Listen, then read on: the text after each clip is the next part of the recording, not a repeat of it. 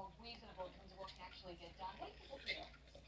Well, I do think obviously a tax cut, nobody hates that. The problem is that the two problems. One is it adds to the deficit $20 trillion, and it would only add more if it's not tax reform that's revenue neutral, and also if it isn't revenue neutral, then it's not permanent. That's what happened with the Bush tax cuts. That means it expires in 9 years, and that means it doesn't give the same kind of certainty to businessmen as they try to figure out, the rules of the road, the lay of the land, as they make their decisions. Now, as you say, though, none of this seems to matter unless you get the budget deal done and keep the government running on Friday night into Saturday morning. And to that point, we're making a movie on this morning.